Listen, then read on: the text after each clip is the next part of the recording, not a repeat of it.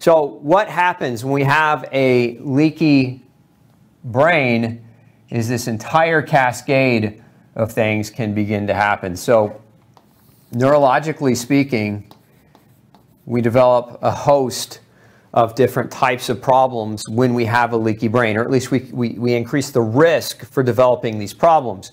You see here, migraine headaches, epilepsy or seizure disorder. So why is this important? Many of you go to your doctor, right? You've been told you have epilepsy. You've been told you have a seizure disorder. You've been diagnosed with a migraine headache. Some of you go to your doctor, you've been diagnosed with depression or anxiety. I see this a lot. You're dizzy all the time and you don't know why, so they call it vertigo or ataxia. Some of you have got a diagnosis, of mental disorder like schizophrenia. I talked last week about attention deficit disorder, attention hyperactivity, attention deficit hyperactivity, and autism we talked a little bit about last week. Facial palsies, another one. So conditions like Bell's palsy where your facial control starts to droop. Multiple sclerosis and ALS, or Lou Gehrig's disease. If you remember a number of years ago, those ice bucket challenges, that was, for Lou Gehrig's disease. These are demyelinating conditions, right? And then neuropathy. A lot of you don't, you may not have one of these major systemic diseases, but you have nerve pain. You have numbness and tingling in your hands and feet, right? And then something called complex regional pain syndrome, which is a very, very intense type of pain. It's oftentimes also referred to as reflex sympathetic dystrophy. So if you've had either one of those diagnoses, look, these are the neurological manifestations of leaky brain, right? And one of the things that we absolutely are sure can cause leaky gut to leaky brain is exposure to gluten. As a matter of fact, we know that gluten exposure to even people that are not celiac, so there's a term you've heard me use a number of times, non-celiac gluten sensitivity. So even if you don't have celiac disease, we know that gluten can still cause leaky gut, leading to, again, the neurological manifestations. And that's, some doctors and researchers believe that gluten by itself is a neurotoxin, and they're right. But one of the things we've also identified is there's a type of antibody that once we're exposed to gluten, our immune system looks at that gluten as an enemy, and it starts to overreact, and it starts to produce an antibody to nerve tissue.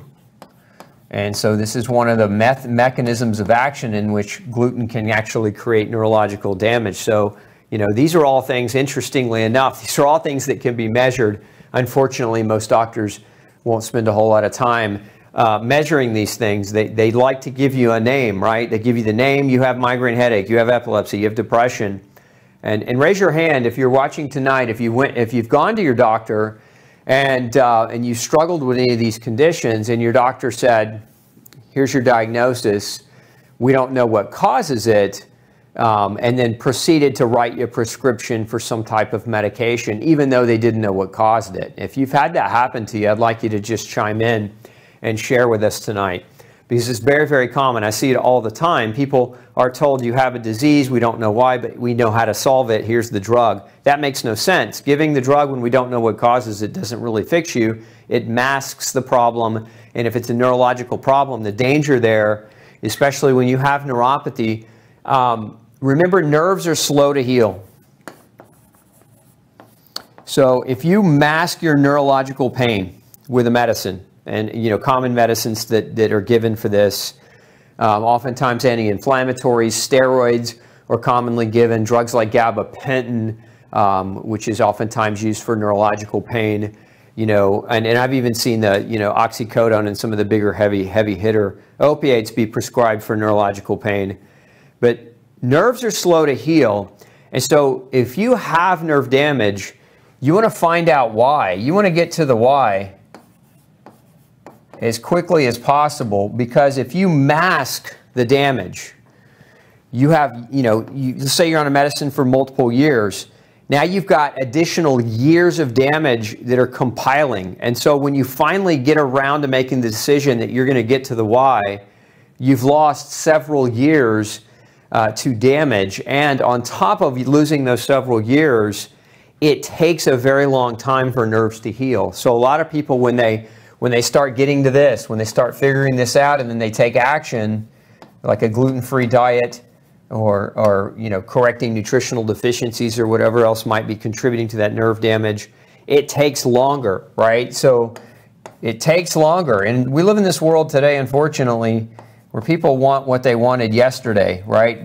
Most people are impatient. They don't understand the concept of healing, and nerves just heal more slowly than other tissues. So if you're starting to manifest neurological problems, the most important thing that you can do is get to the why as quickly as you possibly can, so as not to allow for years of damage to occur repetitively over time. But again, I just want to reemphasize, every single condition that you see on the board here, every single one has been linked clinically, anecdotally, as well as in medical research to gluten exposure. We know gluten can contribute to these illnesses. So if you've got any one of these diagnoses, if you've got a family member with any one of these diagnoses, if you've got a friend or loved one with any one of these diagnoses, you need to share this information with them, because it has the potential to save them from years of grief. I mean, I can just speak of a couple of really major experiences that I've seen. I had a woman one time in a wheelchair, diagnosed with MS, multiple sclerosis, came to see me. We were able to get her out of her wheelchair. I mean, many of you may have heard of Dr. Terry Walls, who runs a foundation for MS patients. She was actually wheelchaired as well, and through diet change and lifestyle change was able to walk and live and enjoy life again. So I know oftentimes diseases like MS can be very scary, because the diagnosis seems like it's a life sentence to torment and torture and hopelessness. But I want you to take heart that if you have a neurological diagnosis, then you really want to explore gluten as a major contributing factor here.